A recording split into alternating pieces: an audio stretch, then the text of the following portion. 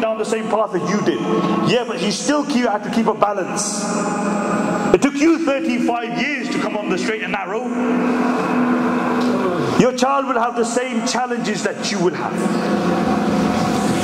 So, show that love and affection to your children. If they do something good, praise them.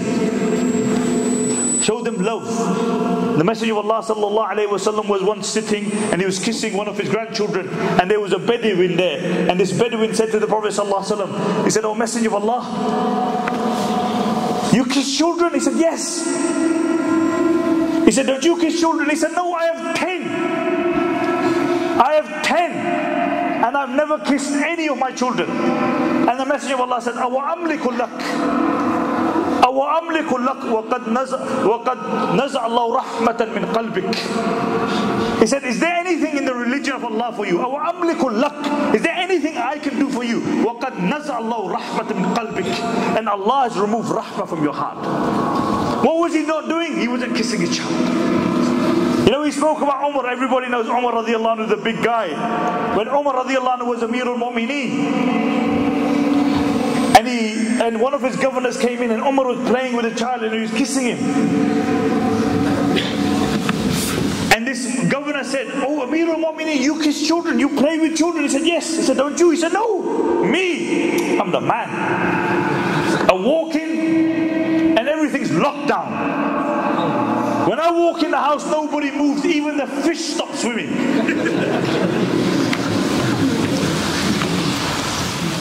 Umar radiallahu anhu demoted him from governorship.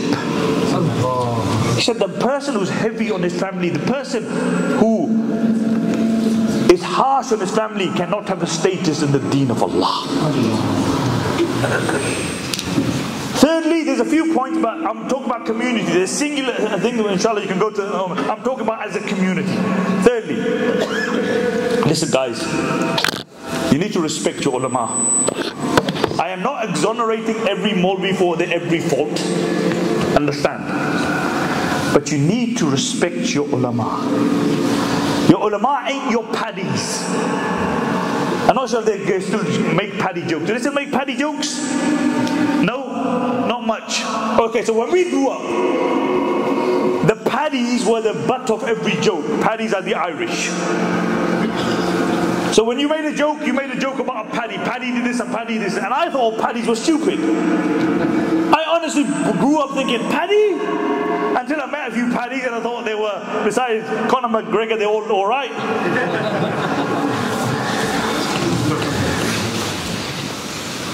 But I believed that paddies were stupid.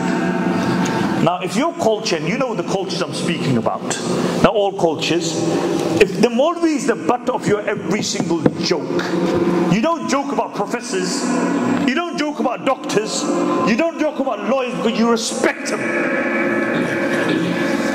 But the Maulvis are the butt of your jokes. And then you expect your children to become deendar. They're not going to be deendar. You look at the community, even in this subcontinent, where the community respect the Maulvis. Look at how much religiosity they have and how much your community has. I don't have to take any names of which communities. The communities know which communities they are. So if you are taking a mick out of people who represent the deen of Allah subhanahu wa ta'ala, then how do you expect your children to respect the deen of Allah?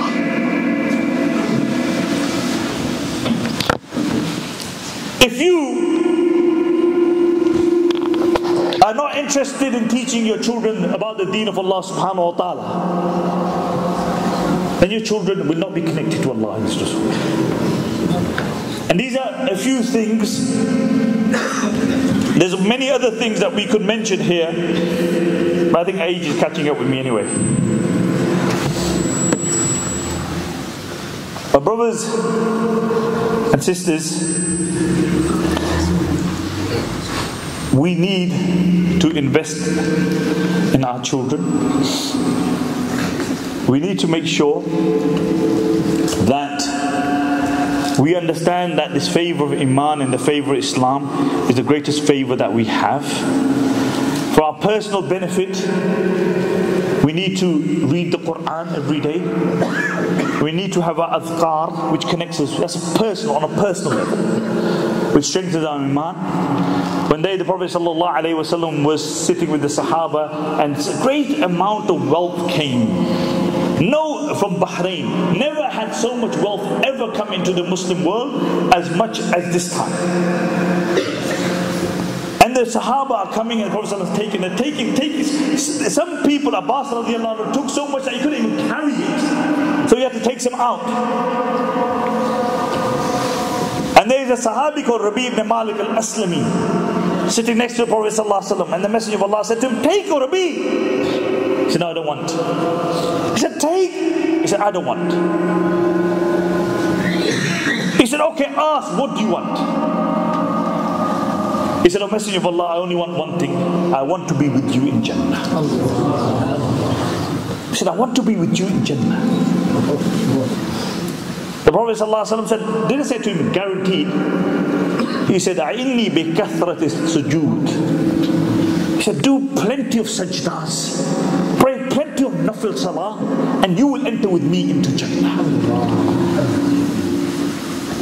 You will enter with me in Jannah. Imagine with the Messenger of Allah in Jannah.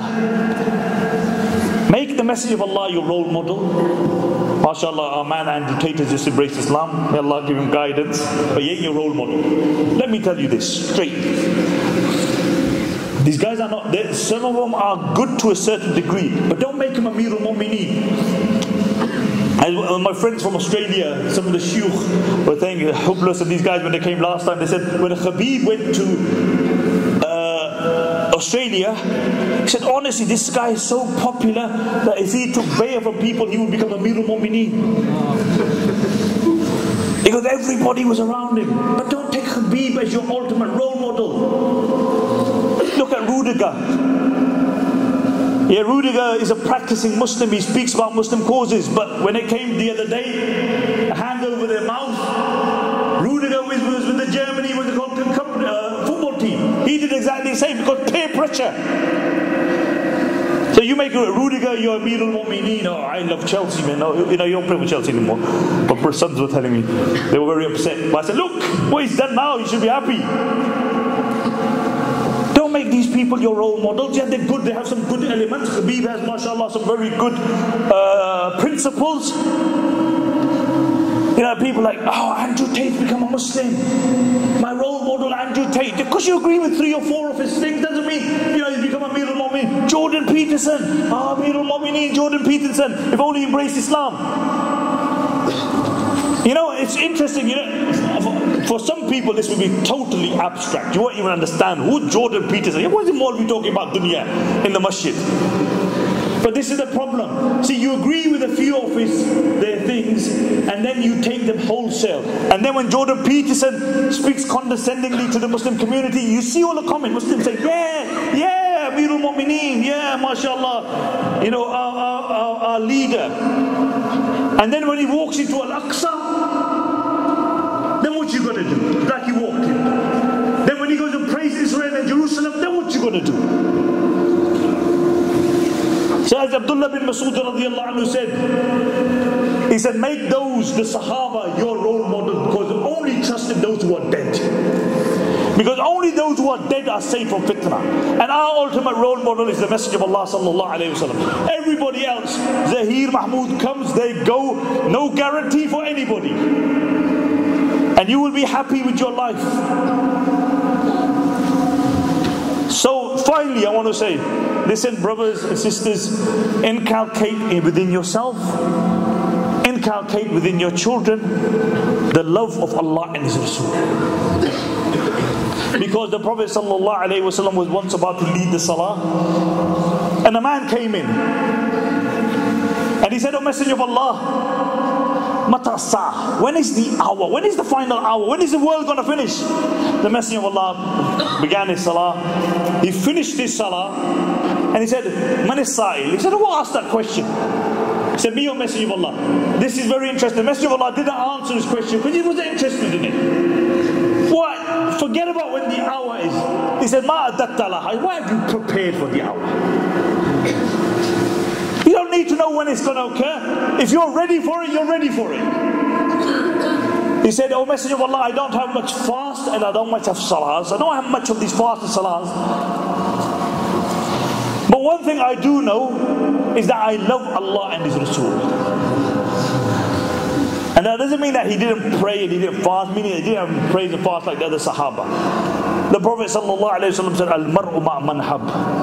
If you love Allah and His Rasul, you will be with Allah and His Rasul on the Day of Judgment. Anas ibn Malik radiyallahu anhu says, after Iman, the greatest happiness we had that we knew that we would be with the Messenger of Allah in the hereafter. So brothers, elders, sisters, we make dua that Allah subhanahu wa ta'ala preserve our Iman. We make, because our Iman is honestly being challenged every single day now. Something innocent as the World Cup, and you bring your hegemony, LGBTQ into it. What has football got to do with LGBTQ? What's Qatar? You know why Qatar? Listen, for this reason.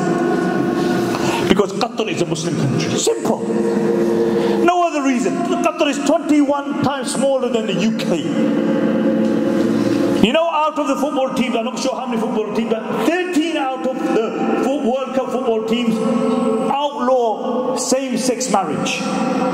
13! Amongst them is Japan, amongst them is South Korea, don't go that far. Amongst them is Serbia, Croatia, Poland. European countries. I like to see you wearing your One Love armbands. The next time you play Poland, you know they ain't going to take it. But Muslims pushover. Muslims are a pushover. So even in things like football, we have the LGBTQ, and it's pushed. The hegemony is pushed because. Anyway, let me just leave it to this. It's all about Iman. Strengthen your Iman. Strengthen your principles in deen. Be brave for the sake of Allah subhanahu wa ta'ala. Trust in Allah.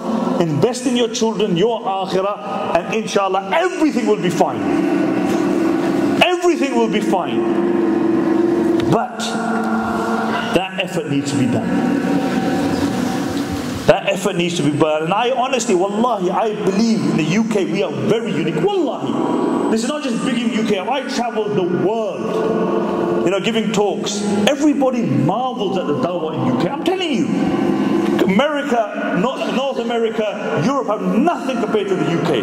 You go to Africa, they all talk about, this is happening in UK, this dawah is happening in UK. They marvel. Good. We live in a global village. You go to India, subcontinent, but I repeat the fact that history does not wait for anybody. History does not wait for anybody. And this is why, alhamdulillah, wallahi, it gives me great pleasure to see the young ulama, mashallah, who are sacrificing, who are making this effort, who are investing. Please support them. Morally, invest morally, financially, invest in your institutes, invest in your imams. I'm going to finish on this, yeah? None of these Maulvis told me to say this, yeah? Committee member Jamia Bete hain, none of them told me to say this. Imam should be in the masjid. You should have somebody here all the time. You should have 2 or 3. You should have offices. You don't need this much space for namaz. You can open your offices. Make the back offices. People who need guidance. People who got marital problems. People who got drug problems. People who got issues with their parents. People who got issues with their children. The imam should be there. And then don't pay him peanuts, please. Now is there ikhlas? Wallahi, I say this honestly, and I say this as a thing. There's only one group of people who can work for peanuts, and that's the Maulvis. I'm telling you. Nobody else does it. Look all the things that we do at Sufa. Nobody want a guy will come for a couple of hours and think, nobody will do it for that price that the Maulvis would do it. May Allah reward them for their ikhlas. But they got children, they want to send their children tuition. Their wife wants to go for Umrah as well, like your wife wants to go for Umrah. Yeah? You have £40,000, £50,000 and you want Maulana Sahib to live on Hikayatul Sahaba. So invest. You don't need huge masajid, you need huge people. Invest. Nobody got hidayat through a carpet, nobody got hidayat through a chandelier, nobody ever got hidayat through a minaret. People get guidance through other people. Invest in people. This is the sunnah of the Prophet ﷺ. Invest in your children. So finally I ask Allah subhanahu wa ta'ala, as Imam Shafi rahmatullah alayhi said, oh Allah, you gave us Islam and Iman and we didn't ask for it. Now we ask you, oh Allah, take us from this dunya with Iman and Islam. Give us the tawfiq to leave this dunya that you are pleased with us. I make dua that Allah subhanahu wa ta'ala allow your community to grow from strength to strength. That Allah subhanahu wa ta'ala give you unity. That Allah subhanahu wa ta'ala give you love and mahabbah. That Allah subhanahu wa ta'ala give you time to invest in your children, in your elders, respect your elders. May Allah subhanahu wa ta'ala keep us united in dunya and reunited Jannah for those. Barakallahu feekum. Jazakumullahu khairan. Assalamu alaikum wa rahmatullah.